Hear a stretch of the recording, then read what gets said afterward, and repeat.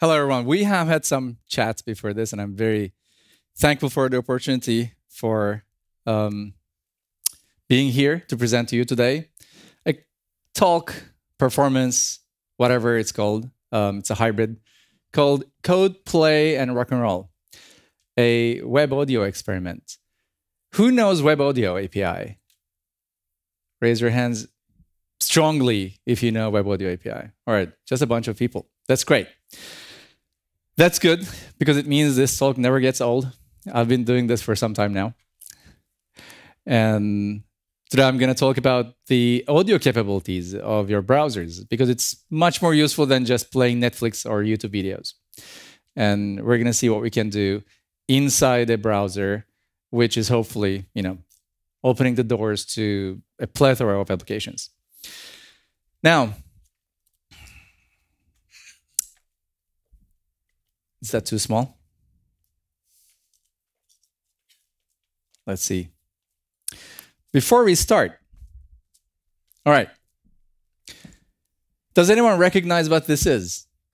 Raise your hands. A lot of people do. Nice. These are guitar pedals, guitar gear. You're going to see this in front of every serious-looking guitarist. They spend thousands, every single money they earn from every single concert, into these things, and they tweak them until they're, never. It never ends. They constantly tweak it all the time. For every single concert, you're never satisfied with your tone.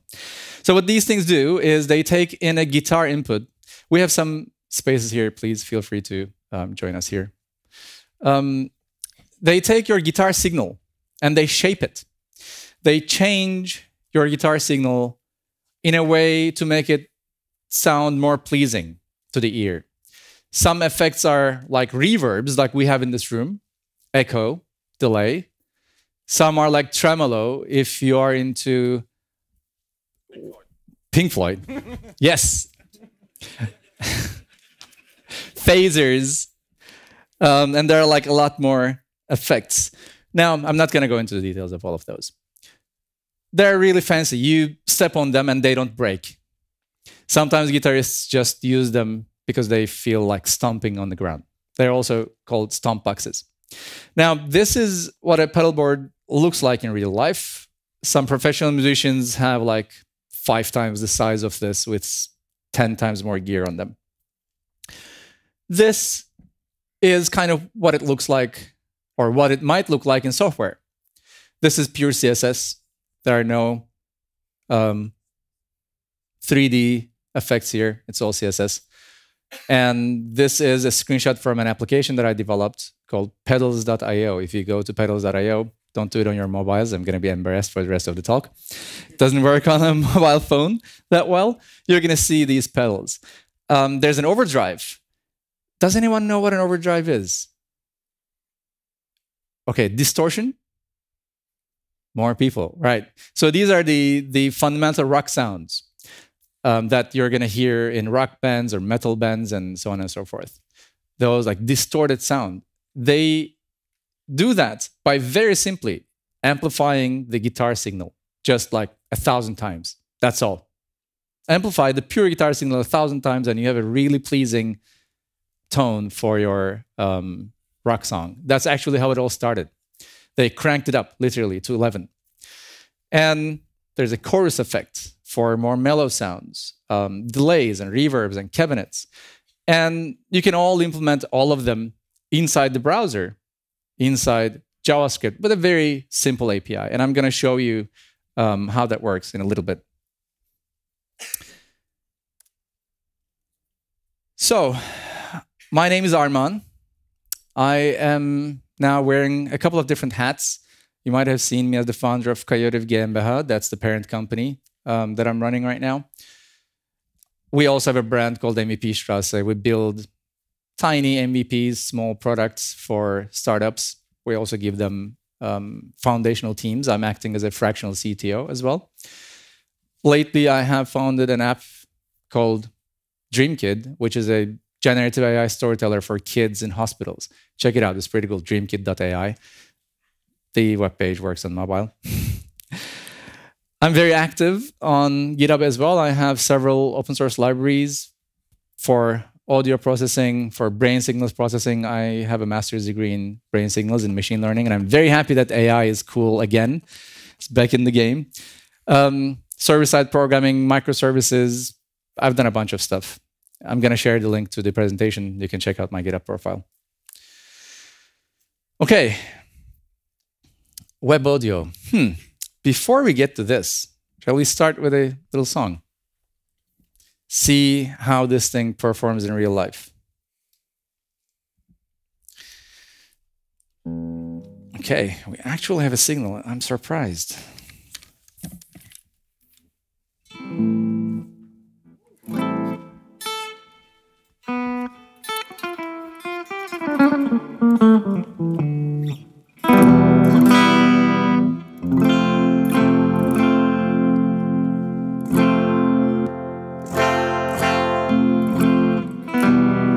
Let's try.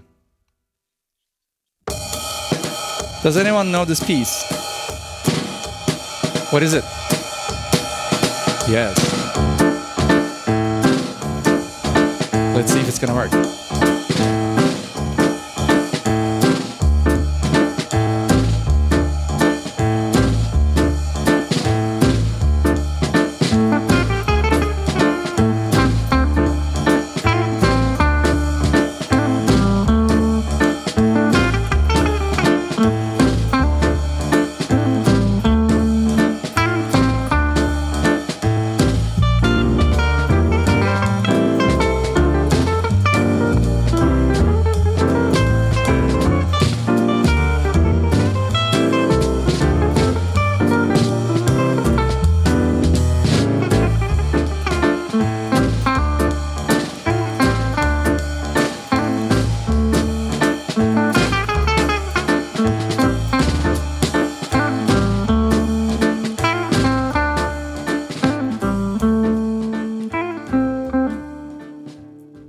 Okay, not a bad start. Well, the original took like 5 takes. This is the first one, so not bad.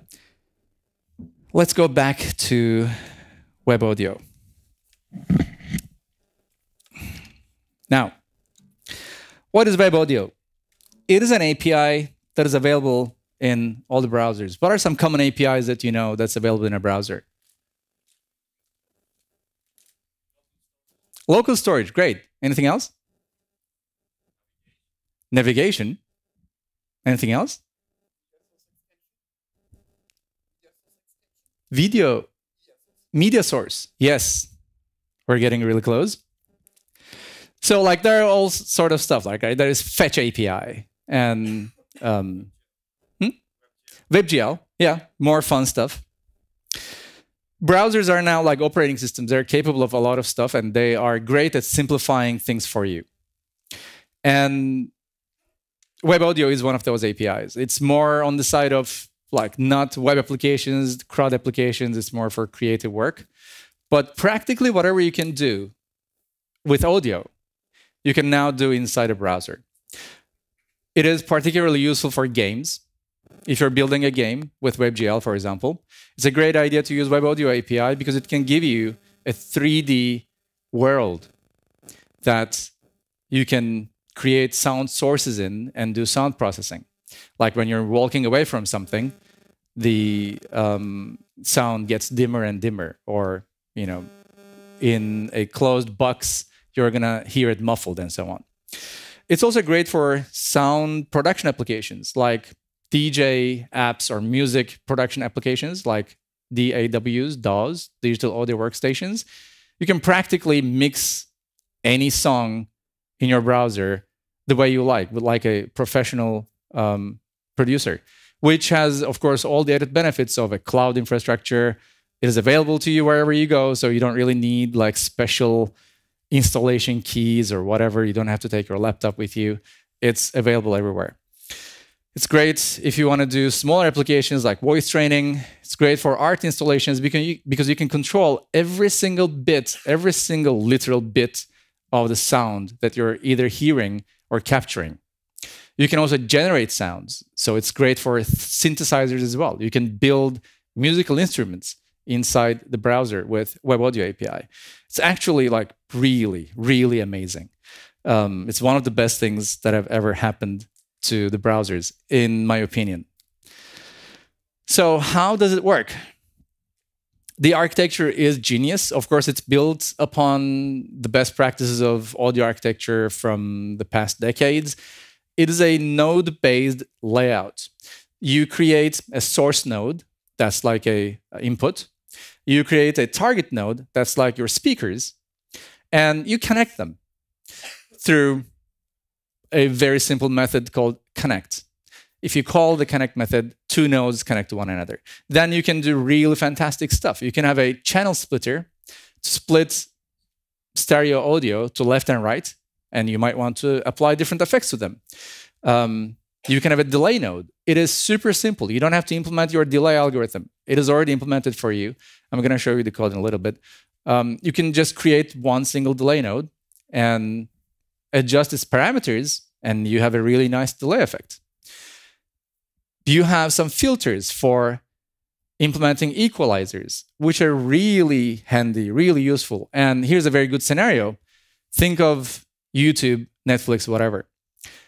You can actually manipulate the EQ of those tools with WebAudio API. There are a lot of Chrome extensions for this. It's amazing.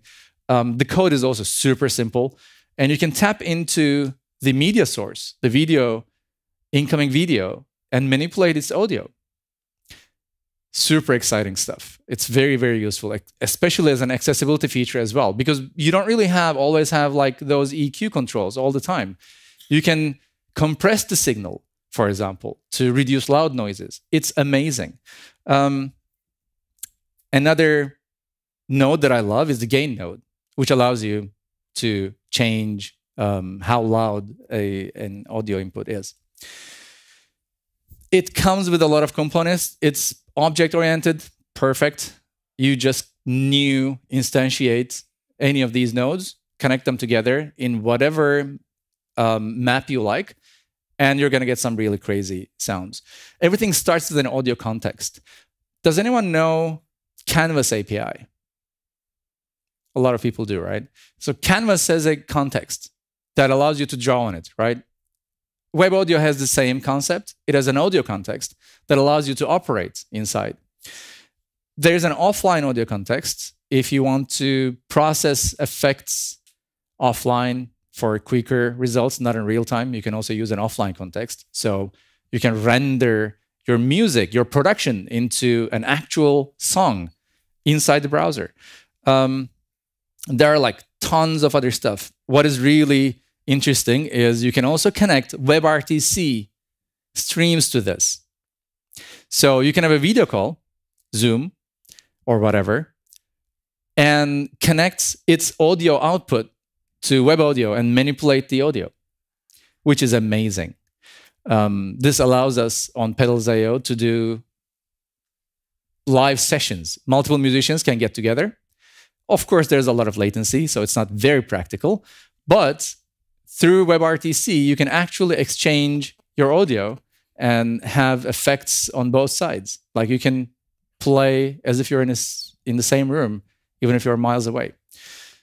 It's amazing, really. Like everything that generates audio can be processed here. What I really love about these nodes are that they're the wave shaper, which allows you to freely manipulate every single bit in the incoming audio. That's actually how you implement some of the overdrive sounds. There's an audio worker node, which allows you to run multi-threaded applications. So you're not even blocking the main thread.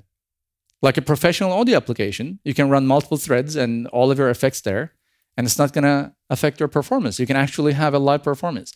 Now, there's a lot of like delay here, latency here when I'm playing. I don't really have a monitor from the audio device, so I'm hearing the song with you, and I'm trying to adjust my playing to it. Very difficult, but this normally does not happen if you have like monitors that are looking at you. Here's a very small example. You create an audio context. You can create a node by saying context.createGain or a new gain node and passing in the context. You connect it to the destination, which are the speakers, and that's pretty much it. Then if you want to load an MP3 file, for example, you quite literally load it as an XHR request and create a buffer source for static sounds and just connect that source to the gain. As simple as that. Very straightforward. And it works. And now by setting the gain parameter, gain.gain, you can adjust the volume. It's very simple. Very, very simple. Every single audio tag that you use in HTML or video tag that you use in HTML also has a media source. You can create a media source from those tags. Then this is how you can easily manipulate, for example, a YouTube stream. You don't even have to do an XHR call. So, what is pedalboard.js? Pedalboard.js is the world's first web audio framework for guitar effects. I did it over 10 years ago in 2012. It was actually before web audio was a thing. And I also gave a lot of feedback on how WebAudio API got shaped. It is GPL licensed on GitHub. You can download it. It's very, very well documented. The source code is also object-oriented. I'm going to talk about that in a little bit. And it is built on top of something called Google Closure Library. Does anyone know what Google Closure Library is? Wow, no one. Amazing. Does anyone know what Google Closure Compiler is? No one? Do you know TypeScript? TypeScript compiler. Good. Google Closure Compiler is Google's JavaScript compiler that came around, I think, 2008. And like we had type-safe JavaScript in the browser through JSDoc without introducing a new language for like 15 years now. Google Closure Compiler is still active. It's what Google Docs, Google Maps, whatever, all of Google's tools are built upon. And it is an amazing piece of software. Check it out. Like if you're going to take anything from this talk, let it be Google Closure Compiler. Especially, you know, we also heard yesterday about like some problems with TypeScript, right? It's like a lot of people are trying to get away from TypeScript now because it's like too much. Well, there's TSDoc, which is influenced by JSDoc, which is the engine Google Closure Compiler runs on, that rewrites your code, optimizes it, makes it 10% faster, and gives you type safety without having any runtime components, which is amazing. It doesn't require you to change your runtime. So it also uses an MVVM architecture. Anyone familiar with MVVM? Model, view, model. This might be the second thing you might want to get out of this talk. It is the architecture behind very common frameworks nowadays like Vue.js and React. To a certain degree, or React first version at least, to a certain degree, they are implementing MVVM, which is a really nice architecture for building user interfaces, scalable user interfaces. So pedalboard.js also has some components, nodes, if you will, but they are more like real-life objects. There's a stage, like I have here. There's a board, a pedal board, and there are boxes, stump boxes. And a reverb, a delay, and overdrive is a box. So it's a child class. There are foot switches, and you can toggle them very easily. There are LEDs, there are pots, potentiometers, so you can adjust the parameters. And I'm an electronics engineer by education, and I was building my own guitar pedals at school, at university. So like this is very much like that. Bring together components and they kind of work. You have a box that has two pots that are connected to parameters. It's very simple. I'm not going to go into the details of all of these things, but one beautiful thing is, of course, I can have a stream input. That's how I get my guitar into this environment. Yeah, a lot of details. There is one more thing, though. WebMidi API. Did you hear about WebMidi API? One? Well, yeah, not bad. Now, this is great for building audio applications again with controller by hardware. MIDI stands for Musical Instrument Digital Interface. It's invented in the 70s, I think, and 80s. So, perfect. So you have like keyboards or DJ equipment. They are all communicating over MIDI with one another. You connect it to a synthesizer like WebAudio API, and you can generate audio with it. And with WebMidi API, you can bring MIDI signals into the browser.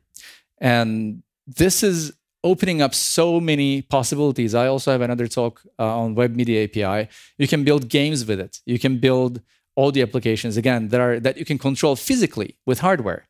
And think of the YouTube equalizer thing. You can actually build that. And it's very fun to have like a YouTube song and to be able to change its equalizer with your thumbs. It's amazing. This is also what professional video editors use. They have control surfaces that talk to your software, or music producers as well. They have control services that talk to their software. They all talk MIDI. And now all of that is available in the browser. So let's go beyond CRUD applications. We can do so much more with this. It is also extremely simple. You do navigator.requests MIDI access, and then it gives you a function. And that function, you have the MIDI object. You have inputs and outputs. You can either receive or send values. And there's practically one single event handler on MIDI message that you have to listen to, because everything in MIDI is a series of arrays of 3 numbers. Just that. Everything in MIDI works with an array of 3 numbers.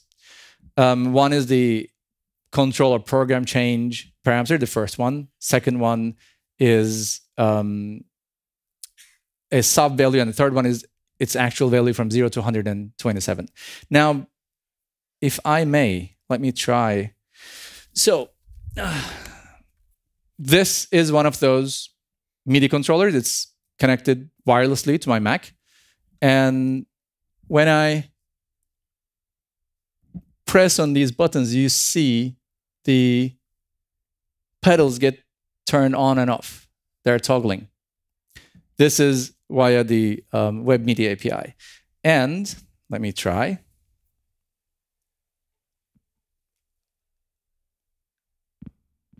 Okay, now, there is something like this. This is called a wah pedal or an expression pedal. It allows you to express yourself emotionally, quite literally.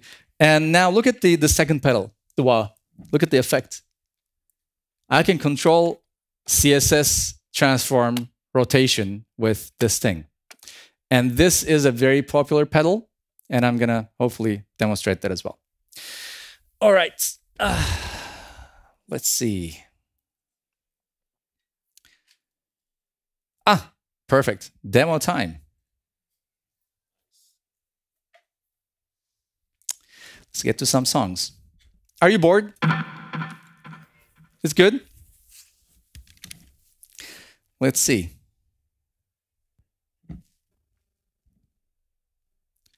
I can also change my patches by stomping on this. Yep. Let's see.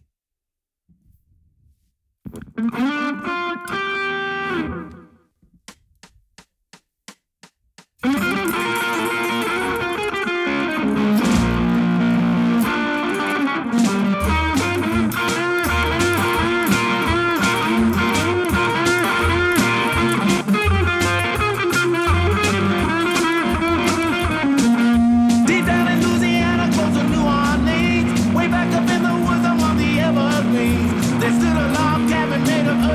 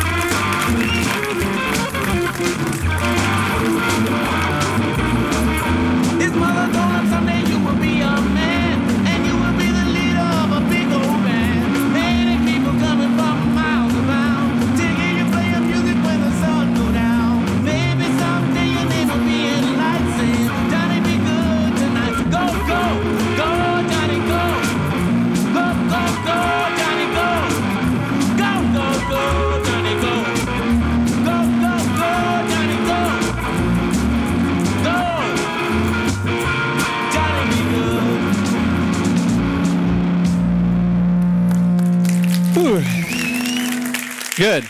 Thank you. Now, let's see the next one. This is something that I hope more people know. Okay, ready. We maybe might have a little bit more volume. Would that work? Maybe a little bit more volume. Never care for what they say. Never care for getting laid. Never care for what they do. Never care for what they do.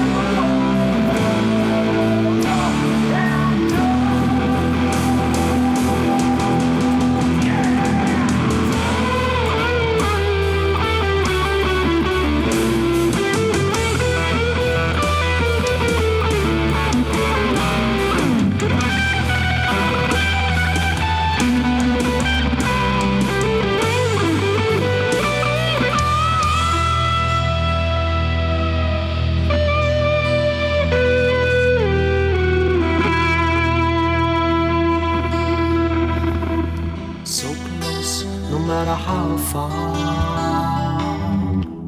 Couldn't give much more from the heart. Forever trusting who we are. No, nothing else matters.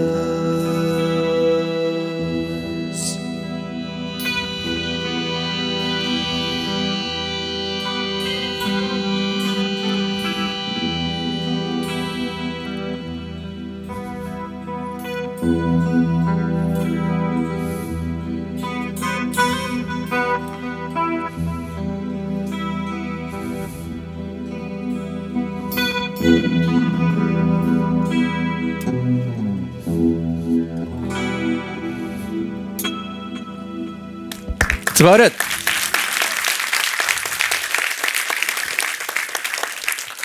Thank you so much. This is really difficult. Much more harder than being on actual stage. Now, let's do something else. I'm eating a little bit into your Q&A, but I hope you're going to like this one. This guitar also happens to be a MIDI controller. So what it does is it converts everything I'm playing into MIDI signals and transmits that into the browser, which means we can actually have very interesting sounds here. Let me try, and I hope it's going to work.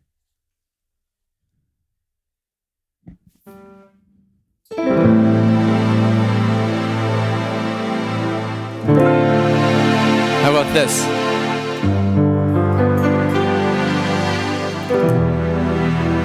Good, right? Now, everything happens inside your browser. It's JavaScript all the way. I didn't write these applications. You can find them online. They're amazing. Now I'm going to invite Jose to the stage because we're going to sing a song, and I want everyone here to accompany because this is something everyone knows. And we're going to do a little karaoke session. Good? First I was afraid, I was petrified. Kept thinking I could never live without you by my side. Then I spent so many nights thinking how you did me wrong. And I grew strong, and I learned how to get along. So you're back from outer space. I just walked in to find you here without sad look upon their face. I should have changed that stupid lock. I should have. In fact, you'll be back to bother me. Go and go. Walk out the door. Just turn around now, 'cause you're not welcome anymore. Weren't you the one who tried to hurt me with goodbye? Think I crumble. Think I lay down and die. Oh no, not I. I will survive. Oh, as long as I know how to love, have no I've idea. got Sorry. all my life to live. I've got all my love to give, and I'll survive. I will survive. Hey, hey. Thank you. Thank you so much.